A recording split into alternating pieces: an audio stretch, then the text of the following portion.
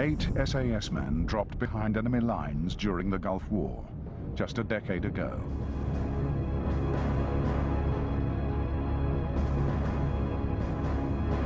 Within days, 3 of the soldiers were dead, 4 were captured, and 1 walked across the desert to freedom, one of the great epic journeys of British military history.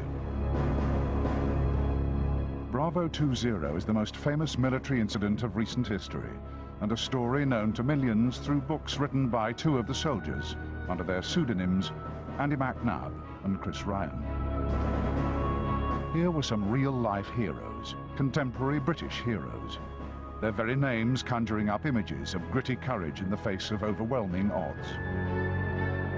They were just 8, but after they returned, the patrol commander Andy McNab said they'd killed or injured 250 Iraqis, an extraordinary feat of military expertise. But now it's just over 10 years later, and there's one final story still to tell, the one left behind in the Iraqi desert.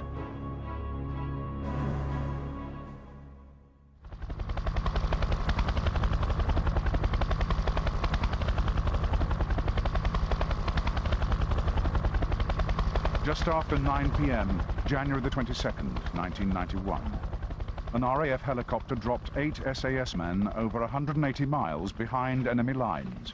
Their mission, to locate Iraqi missile launchers.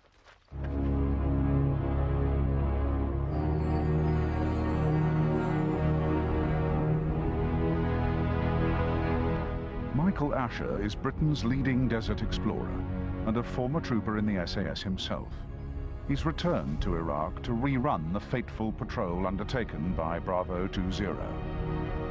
Over the years, he's crossed around 20,000 miles of desert, and now he wants to find out what they went through.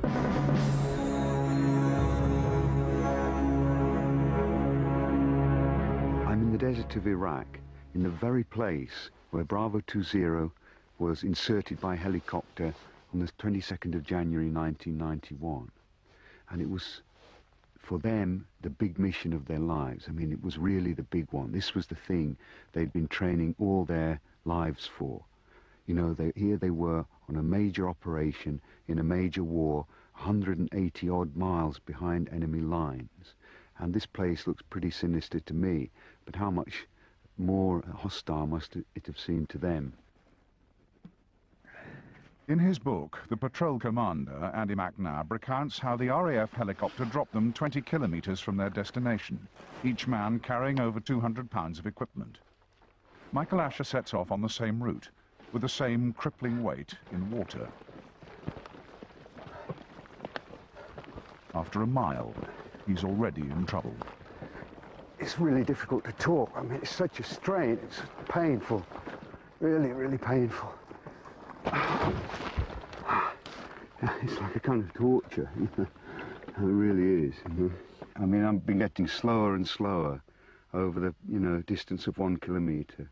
Almost slowed down to a standstill, and that's about the limit of my strength for now. It's like carrying a 15-stone man on your back. The only thing for it is I'm going to have to empty out the water. I mean, that's the only way I'm ever going to make there 20 kilometres.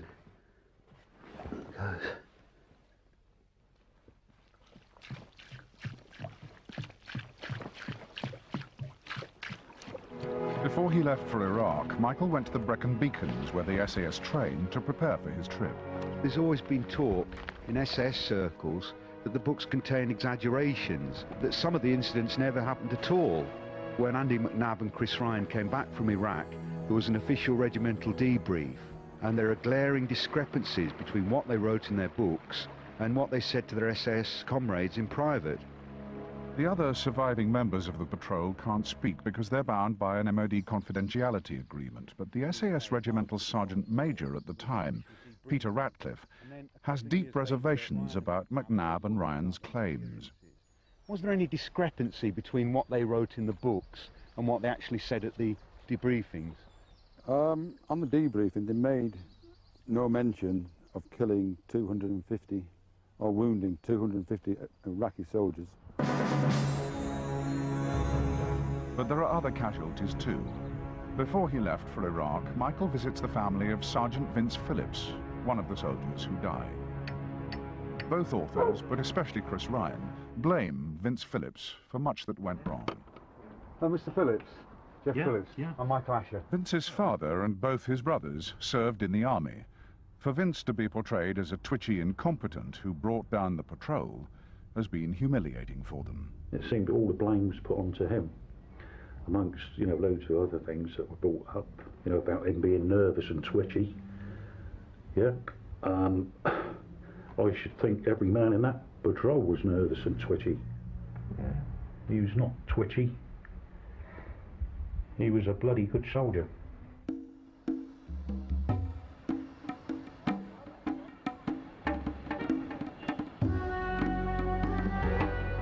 Michael Asher's investigation starts in Baghdad, where he plans his trip.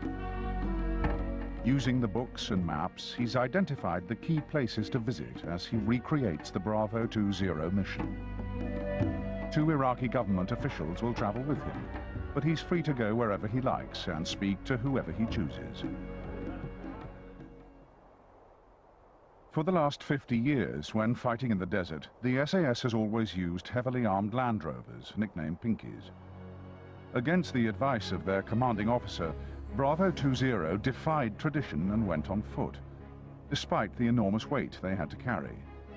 It was a decision with terrible consequences. I think if I hadn't followed in the footsteps of Bravo 20, I'd never have understood exactly, the logic of their movements. I'm doing it because I think that only by, traveling under the same conditions can you possibly get a glimpse of what it was like for those people. January 1991. Iraq starts firing Scud missiles at Israel. Bravo 20's mission: locate the missile launchers as they travel along this road so they can be destroyed. Watching and reporting back is a classic SAS task.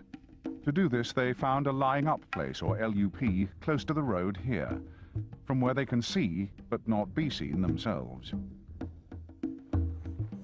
Having walked through the night, Michael Asher now tries to find the LUP.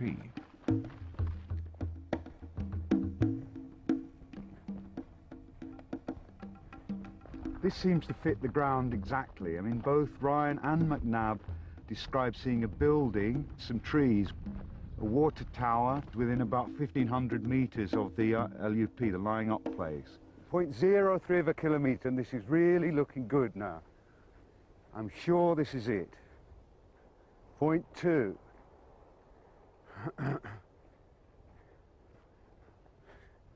0.1. Bingo, this is it. This is the point. On there, Magellan, look. This is it. This is the LUP, and it corresponds exactly to the description. It couldn't be more perfect. There's a sort of an overhang, a cave, big enough for quite a few people to hide in. There's a rock in the middle, and then there's another space on the other side. This is Bravo 20's lying up place. I've found it. It's fantastic. Really, this is where they were. This is where, this is a historical place. This is where they came. I really feel fantastic now, That's great. No, it says here, we moved all the equipment into the LUP. The cave was divided by a large rock, so we centralized the equipment, which I imagine would have meant they put it here, behind the rock. And there's a nice little cache area here underneath the rock. So we centralized the equipment and had the 2 gangs on either side. So by the 2 gangs, he means the 2 half patrol. Vince's patrol was on this side of the rock, and McNab's patrol was on this side of the rock. But the really exciting thing that this is, without any shadow of a doubt, this is Bravo 20's LUP. And I'm standing in the very spot that Andy McNab and his team sat and where they spent their first night here, right here. Michael Asher's next move is to look for witnesses. He wants to talk to any locals who may remember something about Bravo 20. The obvious place to start is the building that both McNab and Ryan mention in their books. This remote part of Iraq is mainly populated by Bedouin. It's a culture Michael Asher knows well, having spent 3 years living with a Bedouin tribe. كيف الحال؟ كيف حالك؟ الحمد لله شلونك؟ كيف الحال؟ كيف حالك؟ كيف حالك؟ الله يبارك فيك. الله يسلمك. كيف الحال؟ الله يسلمك. الحمد لله. يلا استريح. الله يسلمك. شكرا.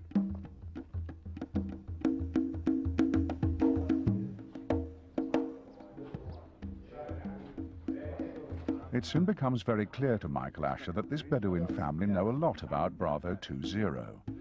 In Ryan's book, he says things first started to go wrong when a local shepherd boy spotted Vince Phillips in the LUP. Michael discovers that this family know this shepherd boy. They said that there was a boy called Adil, who was about 10 years old, about the same age as this boy. But he went down to the wadi, but he didn't see them, he said. Didn't see them at all, you know. Ryan, in his account, makes out that Vince moved and the boy saw him, and this is what compromised the patrol. And of course, everything that went wrong with the patrol started from that point. But according to Abbas here, the boy didn't see them at all. Abbas takes Michael Asher to meet Adel, the shepherd boy, immortalized by both McNab and Ryan as the person who first spotted the SAS patrol and brought about their downfall. He's now a young man in his early 20s, and according to Abbas, he is the only boy in the area who looked after sheep at that time. عادل. وانت يعني الولد اللي شاف هذا الناس البريطانيين في الوادي ولا ما شفتهم؟ ما شفتهم، بس شفت الاثر مالهم، اثر طياره مالتهم من نزلتهم. ماشيين هنا اثرهم هاي الرمل ماشيين. ايوه. بعدين انا سارح بالغنم الحالي. ايوه. ماشي. وانت عمرك كم سنه في هذا الوادي؟ 10 سنين 11 سنه. بعدين انت جيت يعني بالغنم لهذا الوادي يعني. جيت هذا الوادي. ايوه. من مكانه بس انا ما ادري احد هنا. ايوه. ما يعرف اذا موجود. لكن انت لاحظت في المكان ولا كيف يعني؟ لا ماشي. انت وقفت هناك؟ سارح بالغنم ماشي متعدي على كيفي. ايوه. ماشي. ايوه. الدنيا المغرب تغيب الشمس. يعني لكن هم في الكتب بتاعهم يقولوا انت شفتهم يعني. بس الاثر مالهم اثر الطياره هاي بالمكان. أيوة. Well, I mean, I think one thing this has brought out is that Vince is totally vindicated, you know? I mean, you know, clearly nobody's reported seeing any strangers in the wadi. I think what was really responsible for the compromise was the fact they were dropped so near to this house, the house where these people live. The other interesting thing about the Bedouins' account is that they claim to have heard the helicopter land. They then take Michael Asher to the spot, just a short distance from their house. What they said was that the helicopter landed just down here. So that must be about, 300 meters away. And if what they say is true, then obviously McNab's claim that the drop-off point was 20 kilometers to the south is rubbish. You know, they landed here in the helicopter and they carried their, all their gear, heavy though it was, only 2 kilometers to the LUP. The patrol's first firefight with the Iraqis began with the arrival of a bulldozer in the wadi where they were hiding. Michael has found it. It belongs to Abbas. This is incredible. This is really the bulldozer that McNab and Ryan both describe in their books. Abbas says he went to put the bulldozer in the wadi to park it out of the wind, as he did not want the fuel to freeze. يعني انت جيت لحد هنا لحد وشفت ما اعرف. He saw the first man behind that rock over there. He just saw his eyes, and then he ducked down again. And then when he was going back, he saw another one up there, and again just saw his eyes. You know, so he saw 2 people, and he said at this stage he didn't know who they were. Unsure of quite who he'd seen, Abbas says he did not contact the Iraqi authorities. Instead, he told his father and brother. They all returned to the wadi, this time armed with 2 Kalashnikovs and an antique bolt-action rifle. McNab and Ryan both described their first contact with the enemy as a bloody and dramatic firefight. McNab says they were attacked by armored personnel carriers. They charged, their weapons blazing. They threw grenades and left the battlefield strewn with dozens of Iraqi soldiers, dead and wounded. Abbas and his brother Hayil have a very different version of events.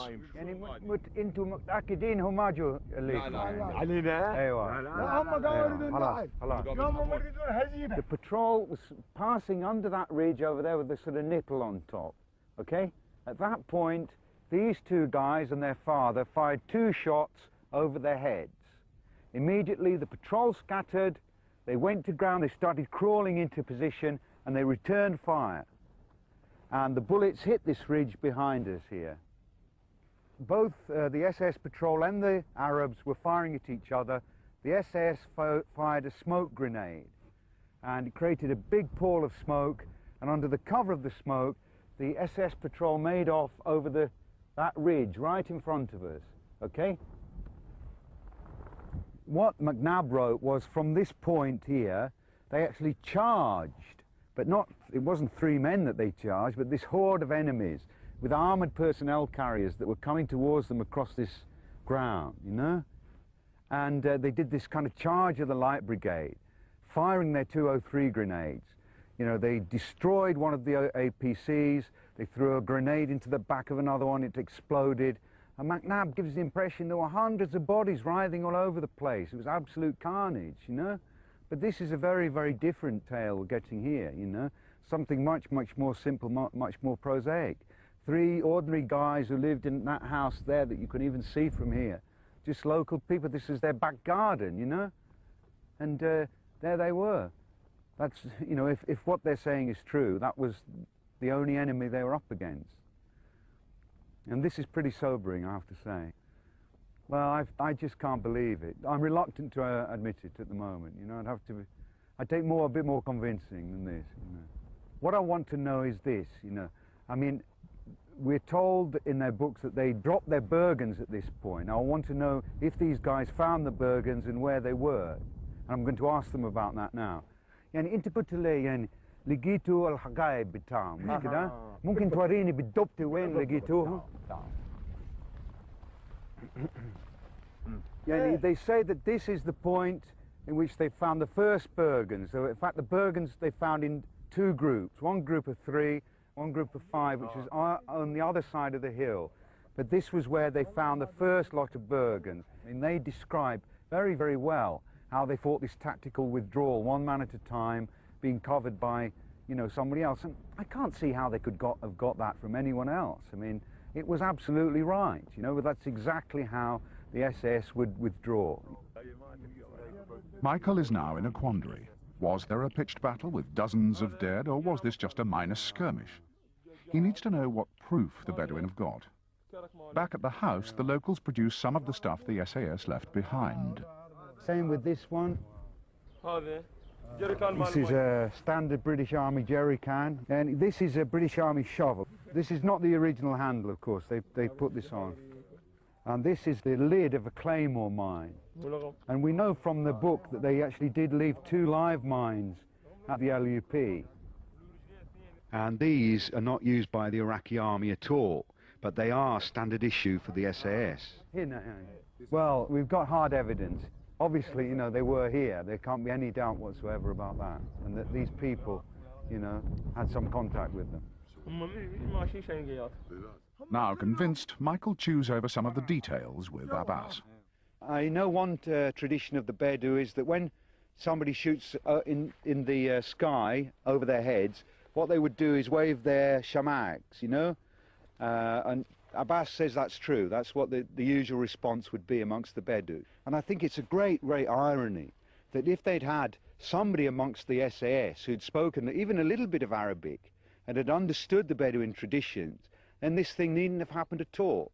You know, if they shouted out, we're friends, you know, we're, you know, stop shooting, these guys would have probably just let them go. Bravo 20 were very unlucky. I spent many hours talking to Abbas, and eventually I discovered that he'd actually been a sergeant major in the Iraqi equivalent of the SAS. He'd served throughout the 8 years of the Iran-Iraq conflict in the front line, which was real hand-to-hand fighting. And amazingly, that meant that he had more combat experience than the entire strength of Bravo 20 put together. Michael Asher is intrigued to know what Abbas thinks of the British soldiers. And he says that they were really brave men, they really did their duty, you know. But he said whoever sent them here was lacking in brain power, because it was really ridiculous to send people to a place like this, where you couldn't survive, you know, that they knew nothing about. It was a job which was going to be doomed for them. As far as Abbas was concerned, the SAS men were heroes sent on an impossible mission. As Michael Asher follows the route taken by the escaping men, there is another mystery to resolve. When an SAS patrol is deployed, there is an escape and evasion plan if things go wrong, which should be agreed by everyone beforehand. According to Ryan, the official plan for Bravo 20 was to go south, back to Saudi Arabia, an escape route used successfully by other SAS patrols. But Ryan also says that even before they left, the patrol had discussed going west. Unfortunately, they had failed to make this clear. As patrol leader, McNab was ultimately responsible for this decision. This was the most important decision Andy McNab would ever have to face, and he decided to head for the Syrian border. What made this decision so extraordinary was the fact that their radios had not worked since the patrol had been dropped by helicopter the night before. Back at base, no one knew of the change of plan. So while the patrol was going north and west, the helicopters were looking for them in the south. Bravo 20 were now well and truly on their own, and what was worse, the dangers of the desert had been underestimated. For although it was desert, it was winter. Already, by the second evening, the tough environment is taking its toll on Michael Asher, just as it did for Bravo 20, just over 10 years ago. See, what occurs to me as I walk along is that this is much less a military story than a story of the power of the landscape. And I think Bravo 20 themselves, you know, as that night went on, must have realized that the desert itself was at least as much an enemy as the Iraqis who were chasing them. The SAS prides itself on its meticulous planning, but Bravo 20 set off into one of the coldest places on Earth without any proper cold weather clothing at all. And not surprisingly, they soon began to freeze, and as they did so, they got confused. In the darkness, the patrol split up, and the two parts never found each other again. Michael prepares to spend the night alone, now following the route taken by McNab and his four companions, Dinger, Coburn, Concilio, and Legs Lane. They built some kind of wind shelter against the bitter wind. They had no sleeping bags, they had no tent. They were wearing SAS smocks, like this one, dated 1942. So they had nothing special to sort of keep the wind off. And there was a massive wind chill factor here. You know, it was probably -10, -20 degrees centigrade. And of course there were 5 of them. They cuddled together deliberately to share their body warmth. Bravo 20 went to Iraq in the winter, Michael in the spring, but it was still bitterly cold at night. I really am beginning to feel quite cold, and you know, although it's absolute nothing like Bravo 20 must have felt, at least it does give me, you know, a slight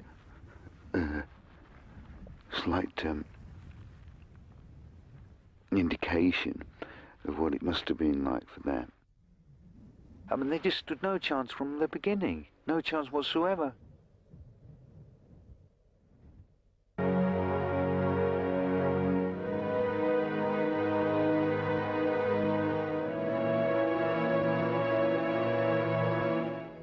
The early morning sun brings relief for Michael Asher, but back in the January-winter of 1991, Bravo 20 had no such luck.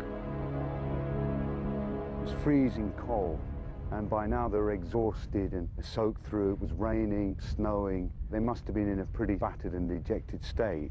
The SAS tradition is always to avoid roads and tracks, but McNab ignored standard operating procedures. He and the 4 others hijacked a taxi and set off for the border.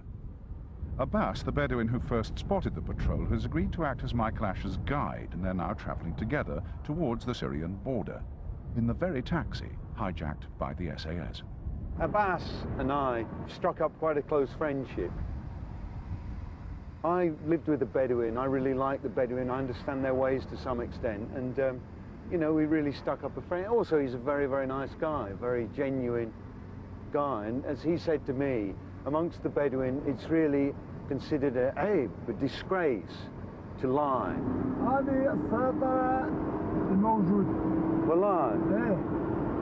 So this is the place where McNab and his patrol claimed to have killed 3 people. This was the end of the taxi ride for them. And, well, it was the last part of their journey, which ended in the capture of 3 of them and the death of 2.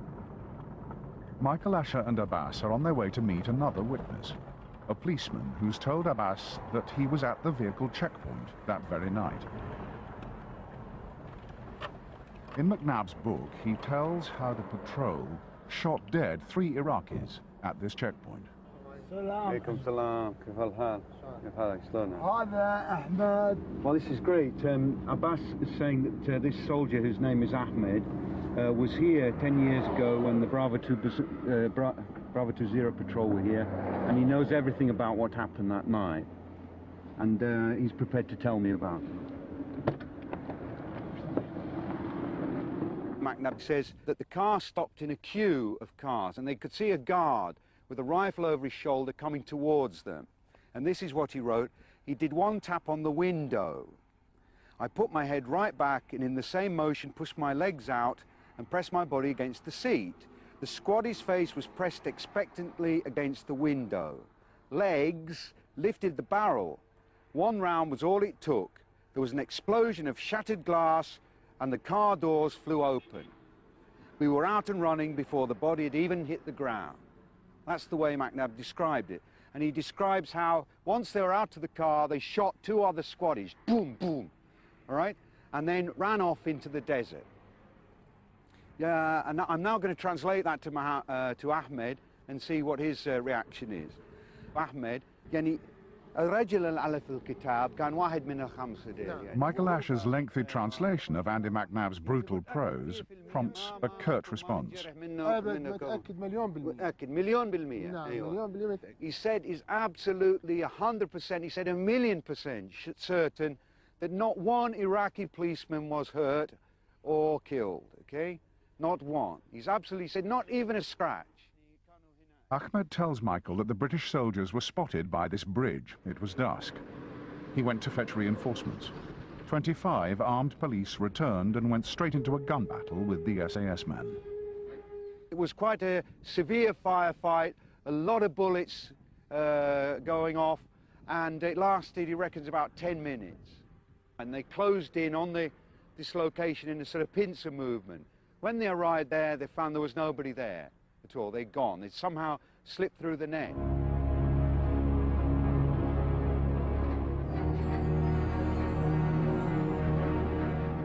There is one thing Ahmed and Andy McNab would agree on. This was the end of the line for the SAS men. In the darkness, there were more gunshots. Now, just a few miles from the Syrian border and safety, Bravo 20 were running for their lives. And on their heels were the police and some locals who joined them. The first to die was Bob Consilio, here in this field. But this is Mr. Subhi, and he was actually present here the day Bob Consilio was killed. And he was actually one of 7 people who were over there in this building and in the trees. And he was actually present at the time he was killed. What happened was they shouted out to him. He answered in kind of a weak voice, like somebody who was really suffering from the cold or was in pain, something like this. You know, they weren't sure of what he was going to do, so they opened fire on him. And they reckon he was injured in the mouth here as he came down this track here. And when he got to about here, he was hit by a bullet which somehow exploded or set light to a phosphorus grenade that was in his chest pocket, probably.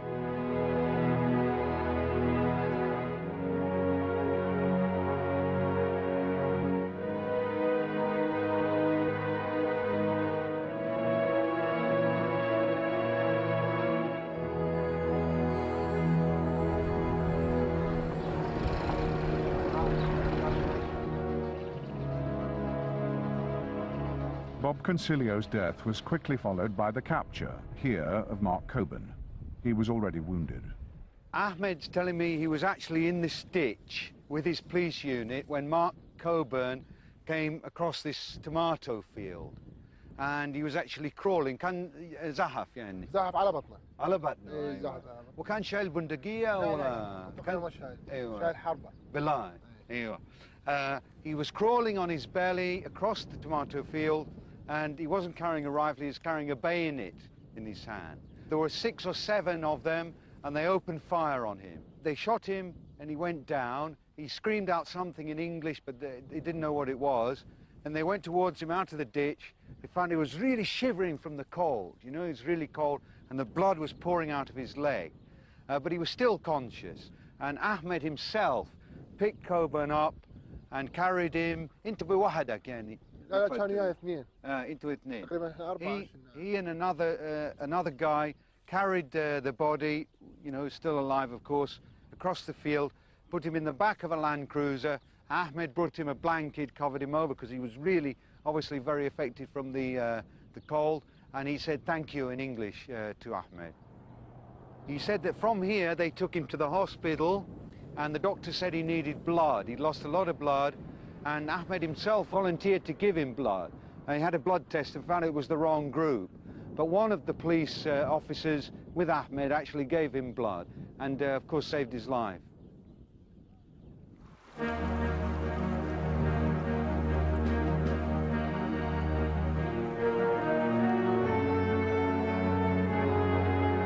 Meanwhile, 2 other members of the patrol, Dinger and Legs Lane, had made it to the banks of the Euphrates River. In the freezing darkness, they made the fatal decision to swim. Michael crosses the river to a small inhabited island where Legs Lane and Dinger took refuge in this pump house. But by the morning, Legs Lane had advanced hypothermia and was dying.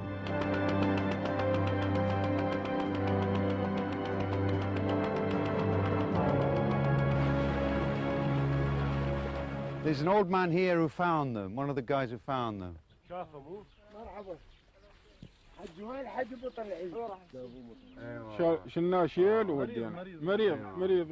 He's saying the first one they found in the pump house over there was really badly affected by the cold. He was so bad that he couldn't talk, he couldn't move. And they carried him, they put him on a tractor, they took him across the water to the shore, and then put him in a car and took him off to the hospital. And maybe, we don't know, maybe he died on the way to the hospital or in the hospital itself. But anyway, they're very sure he was still alive when he left their custody.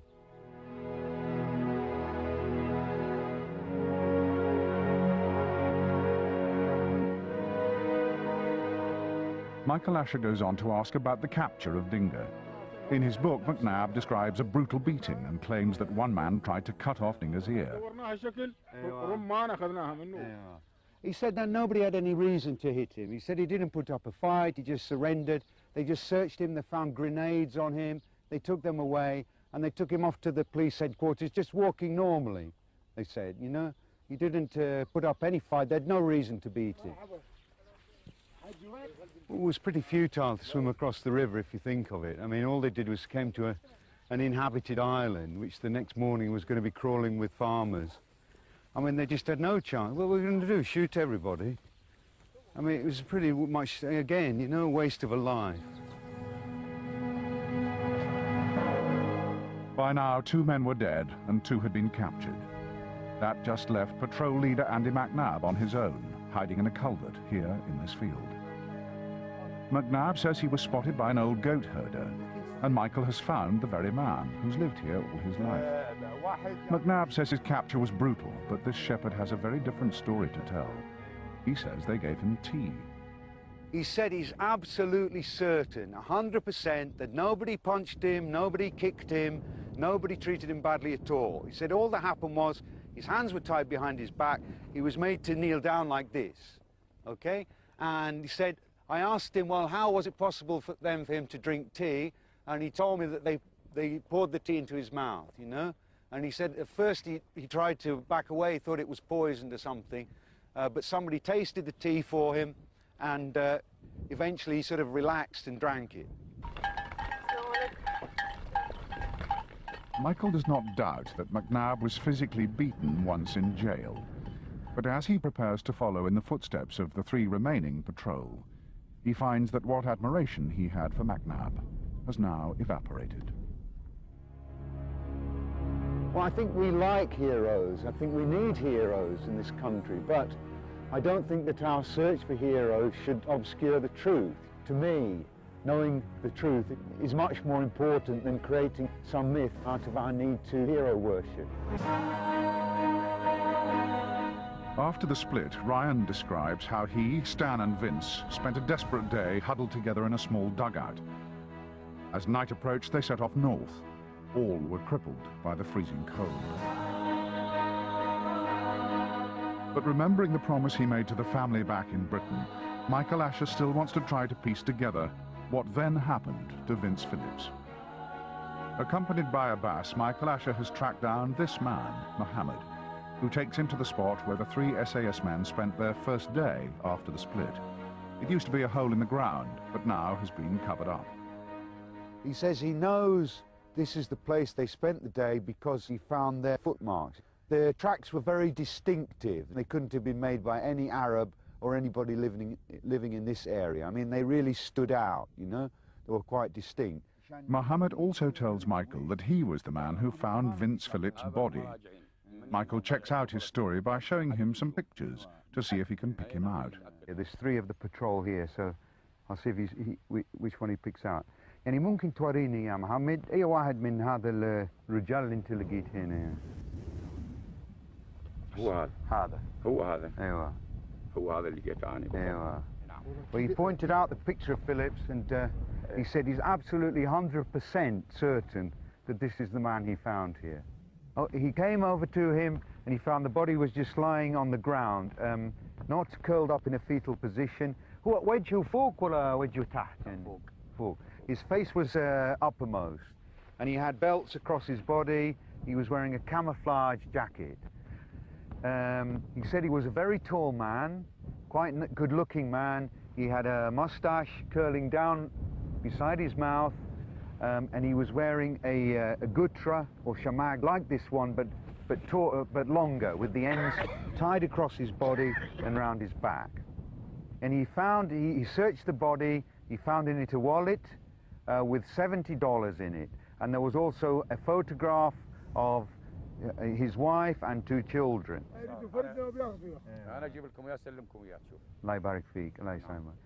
He says that he does have a pair of binoculars that he found in the pocket, very small binoculars, okay? And he took those home with him. He has them at home, and he'll be able to show me them.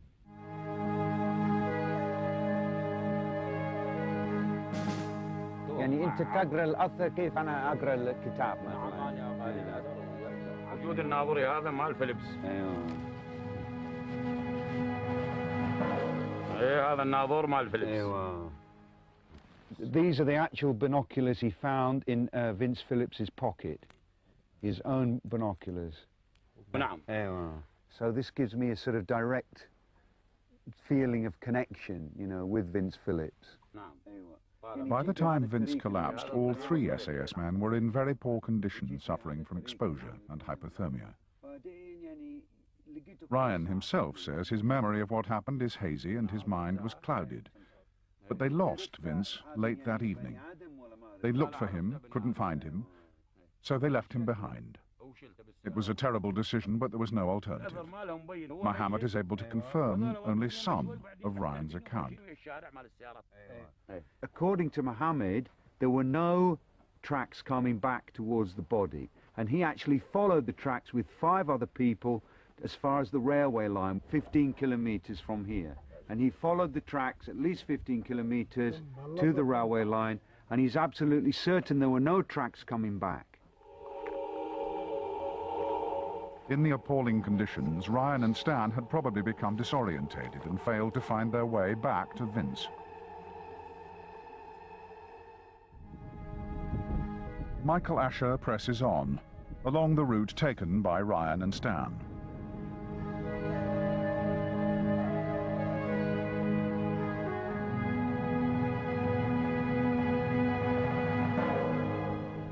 Ryan writes that he and Stan became separated when Stan went off with an apparently friendly shepherd to find food and transport. He never returned. Ryan, of course, didn't witness Stan's capture, but this man, Al-Hajj Abdallah, says he saw it all. What happened was they arrived here, about 15 policemen and soldiers arrived here. When the man saw them, he ran off and hid behind some stones over here. They surrounded him, they moved in on him. He just gave himself up. He handed his rifle over to the policeman. He didn't say anything, he didn't try to shoot anybody, he didn't make any trouble at all. According to Ryan, before Stan was captured, he actually shot 3 people whom he says were running out of this house. 3 policemen or jundis. And I'm going to ask the Haji now whether that's true. يعني صحيح هذا الرجل قتل 3 من الجيش لما جاء هنا؟ غير صحيح. أيوة. أبدا. أيوة. And he said it's completely untrue. It's not true at all. Anyway, they took him off. There was no trouble. He didn't put up any kind of a fight.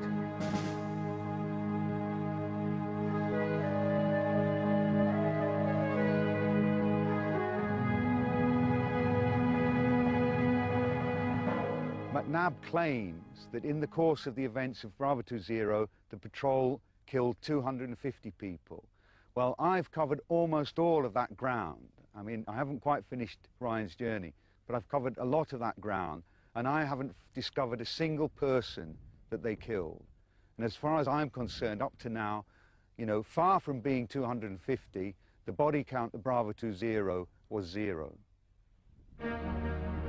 The real problem with exaggerating or gilding the lily or whatever you want to call it is that when you're writing about war, it has consequences, dangerous consequences. It creates unrealistic expectations of what real soldiers fighting real wars are actually capable of. Chris Ryan walked for 200 kilometers over 7 nights until he crossed the border with Syria. And Michael Asher is still doggedly in his footsteps. One thing left is Ryan's journey, which I think was a magnificent feat.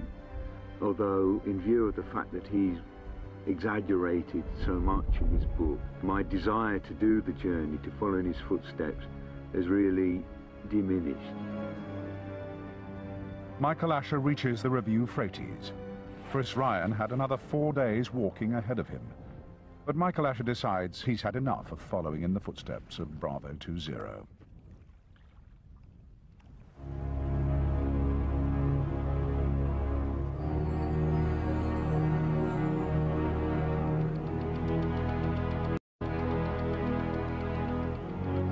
I don't really feel the need to do this heroic journey anymore, simply because I don't think it really was heroic.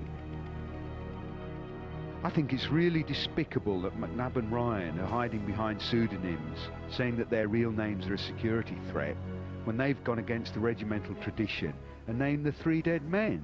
And after all, their families are equally vulnerable. I always thought that Ryan was wrong to name Vince, which is not in the tradition of the regiment, at the same time, you know, sort of hiding himself behind a pseudonym. I think it's sort of like Batman and Robin, you know, they want to, you know, give themselves secret identities. It just adds to the mystique. There's one last job to do. I've got something very special here. It's a can of Guinness, and this was Vince Phillips' favourite drink. I brought this all the way from England to bury in this spot. I'm going to bury it in memory of Vince Phillips, Sergeant Vince Phillips of the 22nd Special Air Service Regiment, who died on this spot. And, you know, I hope his memory will always be honoured. You know, I think he was really, you know, an asset to the regiment. And I'm going to bury it in the ground, and then we're going to build a cairn of stones over it.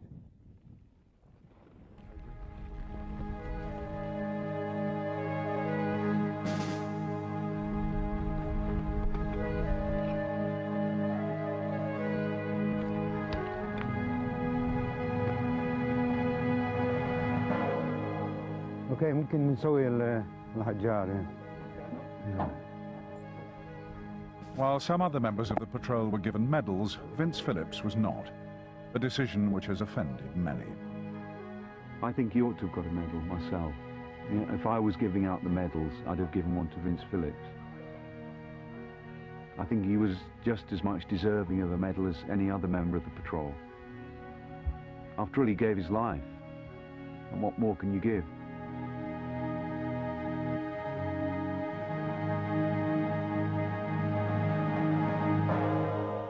We want to forget that the Iraqi people are human beings, people like us, people who love their children, you know, people who are just ordinary like we are, you know, and turn them into these sort of, you know, robots who can be knocked down, you know, as if it's a game. You know, 250 people just like that. Well, you know, they didn't kill 250 people.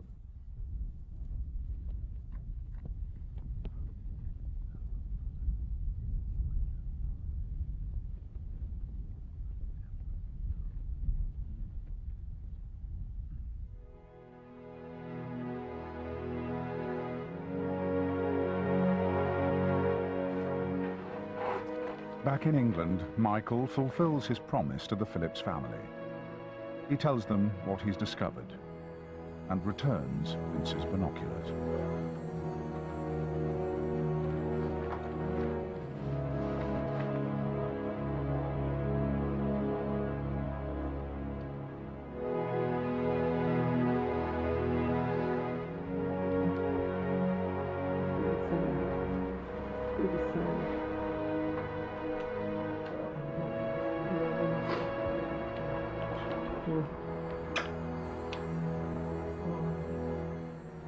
It's more sugar. Yeah. Oh. Wonderful. I think that people serving in the SAS regiment now and those who've served in it in the past are going to be quite disturbed by what I've discovered on my trip. So I would... Peter Ratcliffe was the SAS Regimental Sergeant Major at the time of the Gulf War. He debriefed the Bravo 20 survivors when they got back. He's very critical of McNab and Ryan, as he found large gaps between what they said at the debrief and what they then claimed in their books.